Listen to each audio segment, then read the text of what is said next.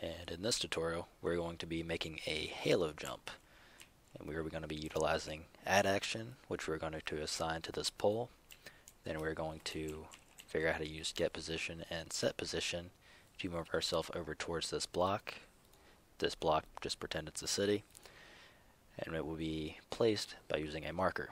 And then we're going to be spawning, I don't know, 600 meters in the air, something like that. So, first step being, just go ahead and place down your pole, or whatever object you're going to use for this, and just place down your marker wherever you would like. So we already have our pole, we're going to place down our marker right beside this block, which is just used for reference. So we go down over here to markers, go down to your system, make the drop down box, and click empty, and drag it down. Now let's just name it Halo Marker. And we're ready to go ahead and go into our init.sqf. So, in here we're going to be making an addAction on that flagpole. So, where you see here, where it's the object, that's going to be our object name, which in this case it is the flagpole. So we're going to name it pole action. Keep in mind that can be named whatever you'd like. So pole action for our object, then it says add action, then it has opening square brackets, and then closing square brackets, and then a semicolon. As you can see here, opening, closing bracket, and a closing. And you always end a statement with your semicolon. Now inside of it, it has multiple different options, such as title. Now the title is going to be what you see when you scroll wheel on the flagpole. So we're going to name it Halo, or click to haloJump. And this is going to be a string. And a way you can tell what it's going to be is through all these options here. So you'll see where it says title, it's a type string. Script, they can be just string or code, which I will give an example on. And arguments, anything, which you can just use opening and closing square brackets to bypass it if you do not want to pass anything. Priority, meaning how high up, if there's a list of addActions, is it going to appear near the top or is it going to be near the bottom? If you want it to be towards the top, you would give it a 6. If you want to be towards the bottom, set it to 0, which I believe is default. Oh, never mind, default's 1.5. Now we have show window. As you can see the description here, which we are going to be setting to false. Hide on use, which we are going to be setting to true. Shortcut, which pretty much we're just going to be ignoring. And condition, we're going to be using this as well. And then you can see the rest of them. Like radius, for example. The 3D distance from that object in meters that the unit activating the action must be when to actually activate it. So they can see the action and click on it, but if they're more than, let's say, 5 meters away, if we set that to our radius condition, it will not actually activate the addAction. So we're going to go ahead and start here with, we already have the title right here, click the haloJump, then we have the script. Now all these are going to be separated by a comma, so we have our title, comma, then go ahead and just make it a little bit neater since we're going to be putting a fair amount of stuff in this. Go ahead and press enter. Put a opening curly brace, press enter a couple more times, and a closing curly brace. Now, in order to get to our marker that is over here towards this box, we are going to be needing to get the marker's position, in which we have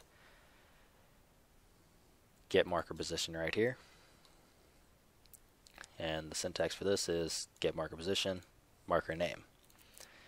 So we can have just make a new little local variable, and this variable here, because it is local to this script, just think of it, it cannot really come out of here. So if you were to try to access it from out here, you would get an undefined variable error because, well, it's not accessible.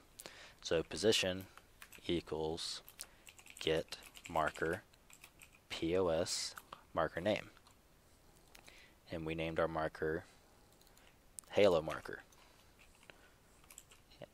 Halo Marker. and because it is a marker, it is a string. So always make sure to put it in your quotes. Now we need to set the position of our player on the marker itself.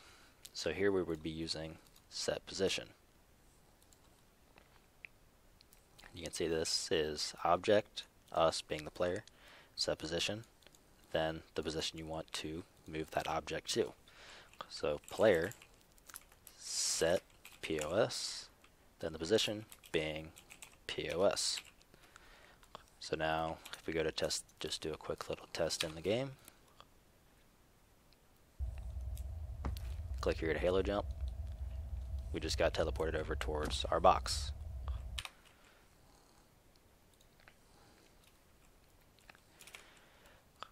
Alright, now we have that. We're going to be using Bohemia's little function here, their haloJump. So we have the unit that's going to be getting sent into the air and the altitude that they want to be at. So just like everything, you follow it just in the box, well, in the square brackets. So we have player being the unit, comma, then the altitude we want it to be at. So we're going to do, let's say, 300. Then we're going to have to follow this on exactly. So we're going to call that function. So call bis underscore fnc underscore halo, then end it with a semicolon. So now when we go into this, click on the flagpole, get our haloJump, we're at 300 meters, and you even get a parachute even though you don't have one on your back. And to go along with the rest of the addAction conditions that you saw, you can see how far I am away from this pole, for example. It just keeps going back and back, and I'm still. A way to get around this is we have to go to the condition. Now it says here the script of code that must return true for the action to be shown. Special variables passed to the script code are target, and target is the object which the action is assigned to, being our flagpole, and this being the player. So in order to get to it, we have to just go ahead and get through the rest of these. So arguments, priority, show window, and so on. We would do that after our curly brace, since our curly brace is what holds our script. So the next one on is arguments. Remember before, just do a comma, opening, closing square bracket, because we don't need to pass any arguments. Priority, for this we're going to go ahead and make 6. So we want that to appear at the top of the list in case anything else is going on for the player. Then show window, it says it's a type boolean. And this is, if it's set to true, you will see it at the mid layer of the screen as they approach the object. For now, I personally do not like that, so we're going to set it to false, so it will not do that. Then hide on use, which is also a boolean, we want it to do.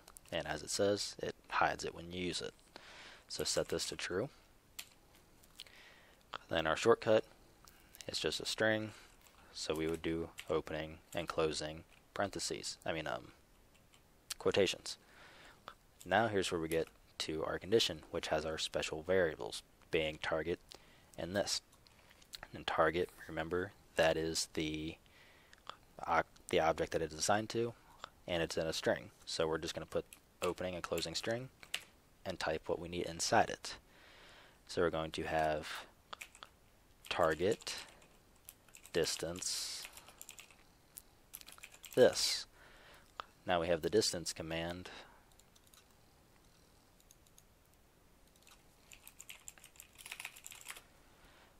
which what it does is it gets the distance between two objects. So player distance the object. However far that player is from the object, it's going to store it in meters. So we have target distance this, and we want it to be less than 5 meters. So if the target us, if this us is within 5 meters of the target, we're going to be able to see that addAction.